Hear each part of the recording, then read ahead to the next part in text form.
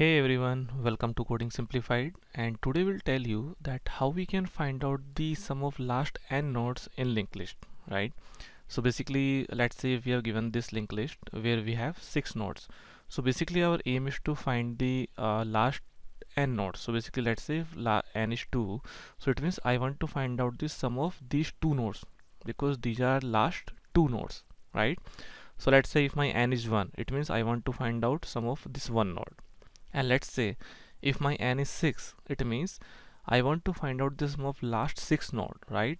So this is again a valid case. Now there can be cases when n is greater than the number of nodes we have. So let's say like here we have 6 node, but our n can be, let's say, 7 or greater than 6.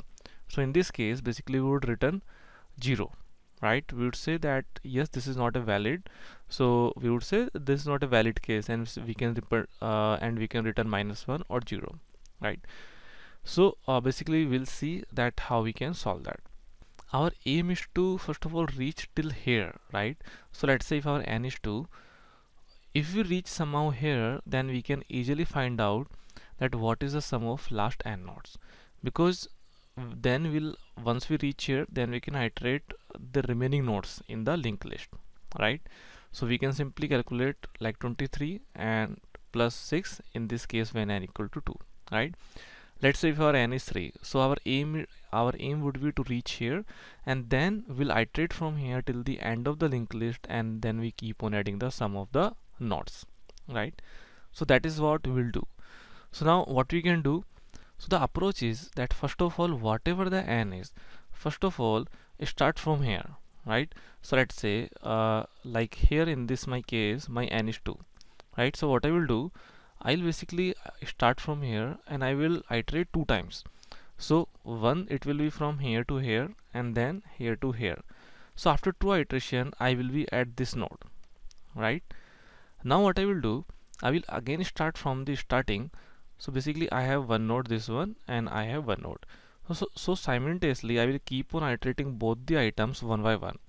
So once I reach till at the end, this node will reach till here, right? So what will happen? Let's say this will jump by 1 position and this will jump by 1 position. Now this 13 will jump by this position and this 3 will jump by this position. Now it will jump by this position and it will jump by this position. And now at here we'll say that my node of next is null, right? It means that and this is reached till here. So now what I will do, I will start from the whatever the next of this one, because that node has already reached till the end. It means I can start from the next node of this one, right? And then I will keep on adding the items. Now basically we'll see that what are the negative test cases we need to handle. So there can be case when, let's say, head equal to null. So in this case we can simply return that sum of last node is 0 or -1, because this is not valid case. Now we can have when n is greater than the number of nodes. So like in this case what would happen, we can again simply return -1, that this is not a valid case, our n is greater than the number of nodes. Now what can happen, that let's say we have the 6 node and our n is 6. It means find the sum of last 6 node. So in this case what we'll check, that when it will reach till the end, and if our head is null and our n is 0, then in this case whatever the value is we'll simply return, right? But if it is not the case, then we'll operate as we explained, right? So now let me show you that how I am doing this. So here I have this linked list, and here I have my function get sum of last n node.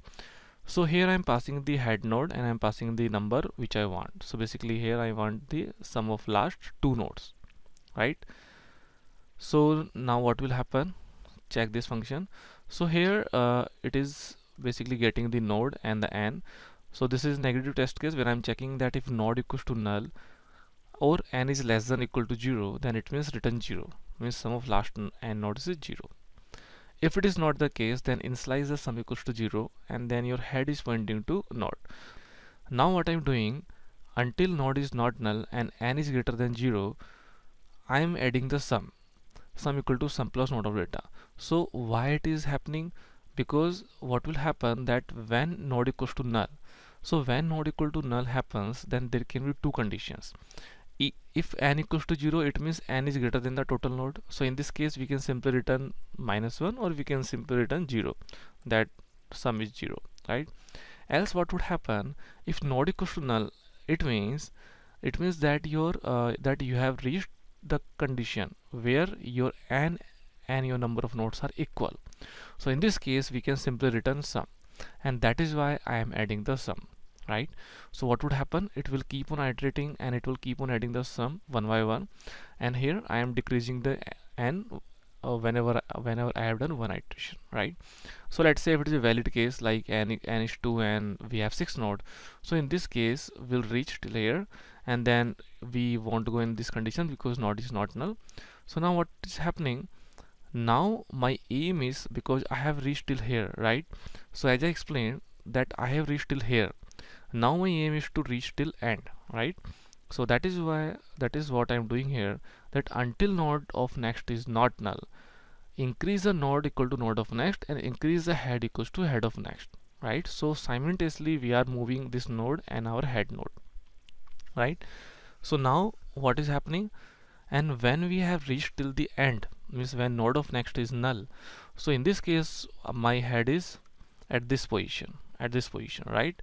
So what I can do, now I will say that head equals to head of next, then make the sum equals to 0, and then start adding the sum until head is not null, right? So in this case what would happen, that this head is here, so head will add this sum and then it will add this sum, and after that it is null, so we need to go further, right? So this is how I will add this sum, and at the last I will return sum, right? So now let me show you through debug point as well that whether this is working fine or not. So it will go here, it will check that yes, node is not null and sum is 0, so it will basically keep on adding the sum, and now my n is 0, right? So now my n is 0, it will check that node is not null, so it will keep on iterating both the node and head. So in this case now we have reached till the end, so now head equals to head of next and initialize sum equals to 0 again. So now it will keep adding the sum, and at the last it would return me sum, right? So if you see that it is printing 29, which is correct answer, right? Now let's say check some of the negative test cases. So let's say here if I pass null, right? So in this case what would happen, it will check that node equals to null, so it will return 0 and will get sum equals to 0. Now let's say that our head is valid but our n is greater than nodes. So like here our node are 6, but we are saying last 9 nodes, which are not valid case.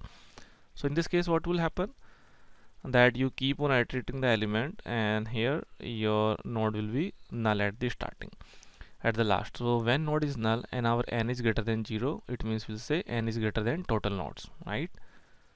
So return 0 and we'll get 0. But let's say if we say, and if our node is 6 and our ask is 6, that give me last sum of last 6 nodes. So in this case this is valid case, right? So in this case what will happen, we'll keep on adding the items,